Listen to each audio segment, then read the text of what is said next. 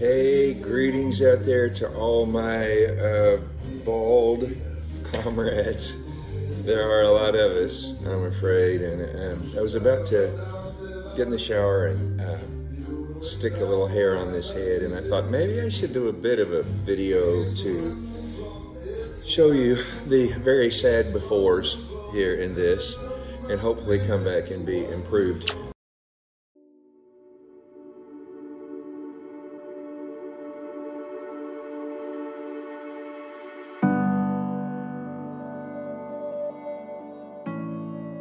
Hey, I'm back. Left the video camera and went into the bathroom and stared down at the hairpiece on the counter in front of me. And then in 8 minutes, I was looking at it on my head and I was done. Now, I can hear it right now. There is no way you could have done that in 8 minutes, and I'm telling you, yes, I did. From the time I looked at the thing on the counter to the time I got it on my head, 8 minutes later. And you're probably thinking, Rick, I can't really tell that much difference. It didn't really do much for you.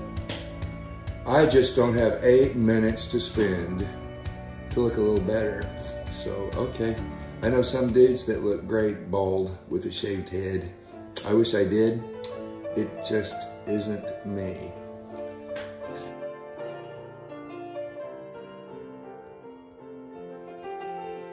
So it's worth it to me.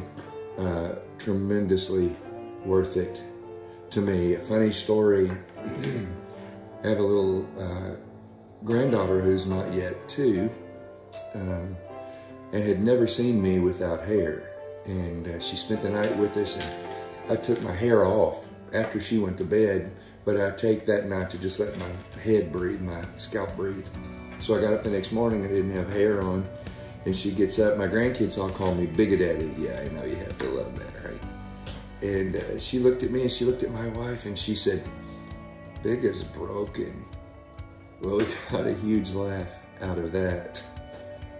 But the honest fact of the matter is, there was a part of Rick that was a little bit broken, because I just get up in the morning. You've seen that before picture. How would you like to look at that? Get up in the morning and look in the mirror and go, ugh. But in the process of it all, not feeling like there was much that I could do to help. And so when I would look in the mirror and I would see that bald head, that's not how I felt inside. That didn't feel like who I was. It felt like it rather stole my identity of who I was.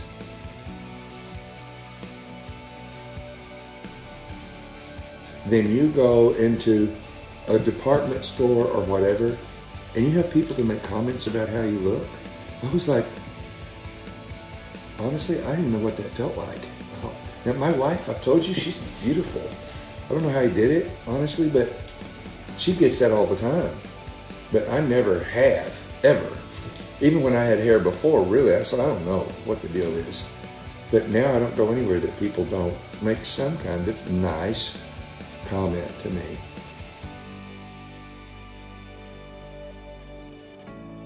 Having hair on my head, as dramatic as that sounds, and maybe I'm weird, but kind of gave me my life back. Put a little spring in my step, a little zip in my style. So there you have it. Hope you have a wonderful, blessed day.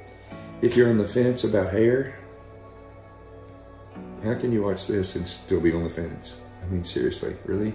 So, signing off. There you go. Superhairpieces is the way to go. Happy camper here. Peace.